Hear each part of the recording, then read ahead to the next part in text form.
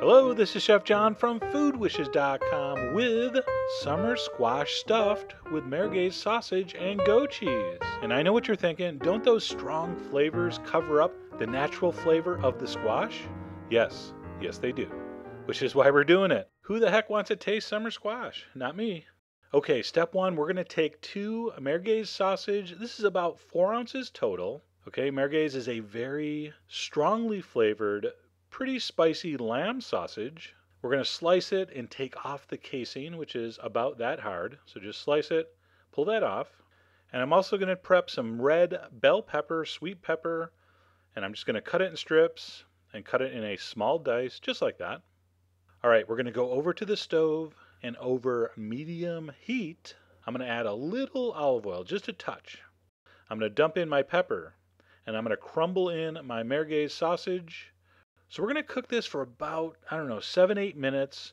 What we want to do is soften and sweeten the peppers, and we also want to render most of the fat out of the sausage and also break it up in tiny, tiny pieces. So as it cooks here, just take a flat-edged wooden spoon or spatula and just break up the meat in as small a pieces as you can.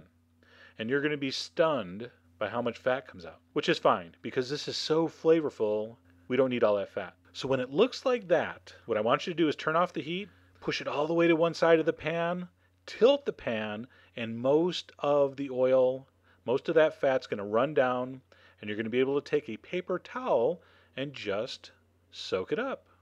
So a little bit's okay, but we want to get most of that out of there. Okay, next up I have a bowl of crumbled fresh goat cheese. All right, that's ice cold right from the fridge. I'm going to combine the hot sausage mixture into the cold goat cheese. And when you combine hot and cold, you get warm. Warm, of course, the purple of temperatures. That's right, you're going to have to think about that one for a minute. So give that a good stir, and when it's all combined, just set it aside until needed.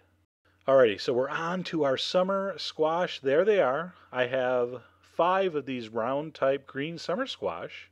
Alright, I'm going to trim those tops off just a little bit. I'm going to cut it in half. And you know, the main problem with summer squash is that they're filled with summer squash. So we're going to take some of that out to make a little well for our stuffing. I'm going to use a melon baller. You could use a spoon.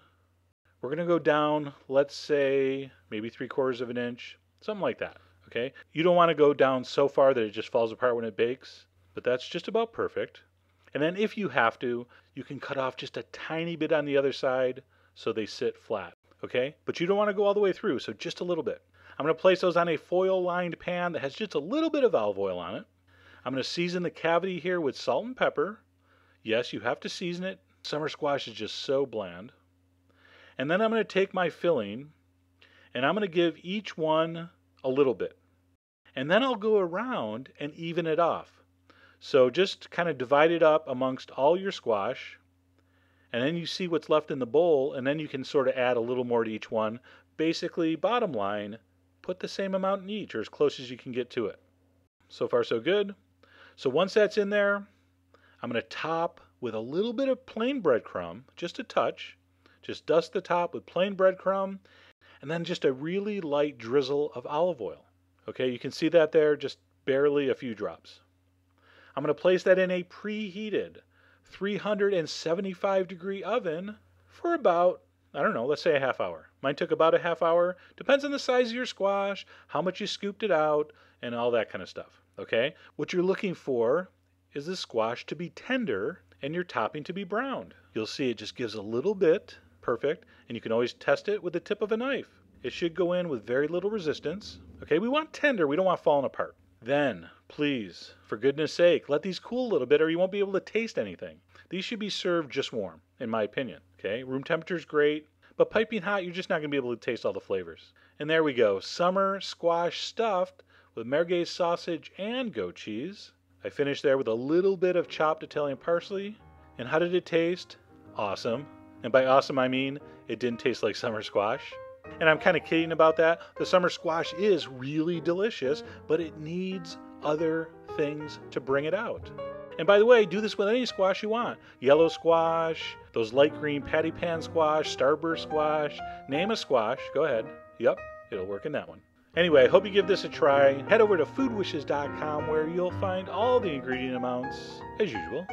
And as always, enjoy.